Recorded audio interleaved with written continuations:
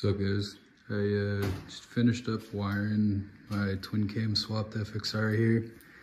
Figured I'll go over a little bit of the wiring here because I personally couldn't find a ton of info on it and just had to go as I went. I ended up going with a thunderheart ignition setup and an M unit. So wiring diagrams down here for the thunderheart. This is super simple. You can pause and screenshot it if you want. But it comes with the thunderhearts when you buy them. Most any aftermarket ignition is going to be similar to this, but it's a 7-wire hookup. The only difference between this diagram and what I actually had to do is I had to cut the switch power coming off of red here that goes into the ignition module, and I had to tee that into the M unit. So that's right here.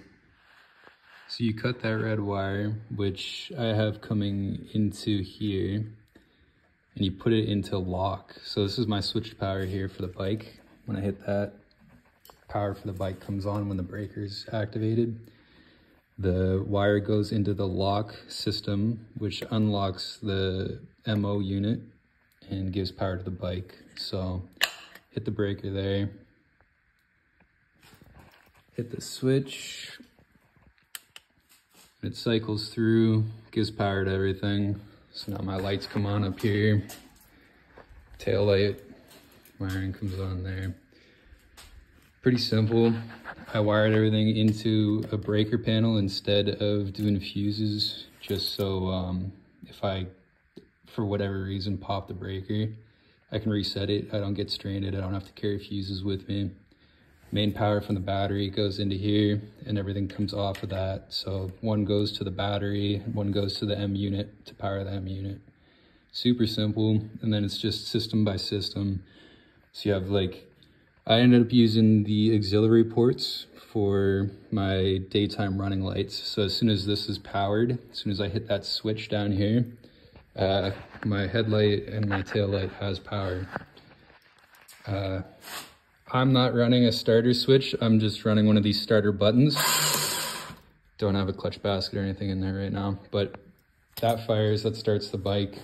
Ignition has power. It's the little red wire here coming off. So that's that red light there, ignition. That's your power coming in as well. So everything here is super simple. Like with your headlight, you're gonna have 2 wires, for one being daytime running light, one being your high beam. And then you have a ground. So all the grounds tie in down here. I have the section of the chassis sanded down and use dielectric grease just to seal it up. All the grounds come off there. I have a chassis ground underneath the bike as well, which I'm gonna use for the voltage regulator. It's the only thing that I don't have completely hooked up yet. I'm waiting on a plug from a buddy, but it goes in off the stator right here. And then you have 2 wires that come out of that. One goes to chassis ground, one goes, I'm gonna wire it back into the breaker panel. It's gonna come off the breaker panel in here. Super simple, guys. Don't be afraid of it. Really easy to wire a Harley up. Most of them are just 2-wire or 3-wire setups. Brake light, same thing. M unit makes it super easy. You have your red trigger come off of the brake section. These are your inputs and these are your outputs. Grounds come down here. So your output for your brake goes here. Your switch comes off of that. So I made a harness down here. One's your ground and one goes to the switch for the brake input right here. Input brake receives the signal, output brake goes to the brake light, activates the brake light. Same thing with my coil pack wiring.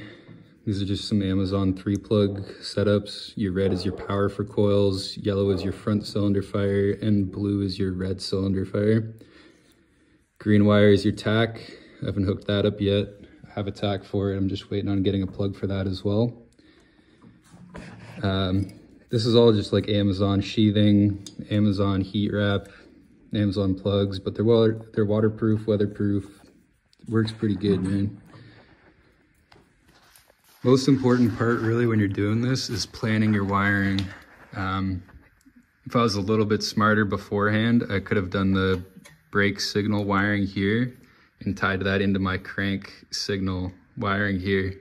Instead of having the two looms coming up, I could have just tied it in, had this come out here and had one loom.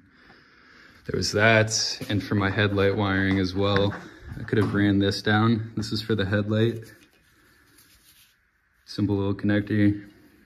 Could have tied that into the coil pack wiring as well. Instead of having two looms, I could have had one. When I originally wired it, I was doing it system by system. So I wired the ignition system first. Then I wired the lighting system and the switches for that. And then I wired the charge system last, which isn't completely done. Just have power and ground hookup for that. A lot of guys will want switches. I wanted to go with a simple, super basic setup so it's easy to hook up, don't have any real failures. My lights come on automatically and I have my high beam on all the time. So I don't have a switch. I didn't have another button. I wanted the bars to stay clean. I didn't want anything sitting on the bars. So that's about it, guys. If you have any questions, you can put them in the comments section down below. But good luck, man.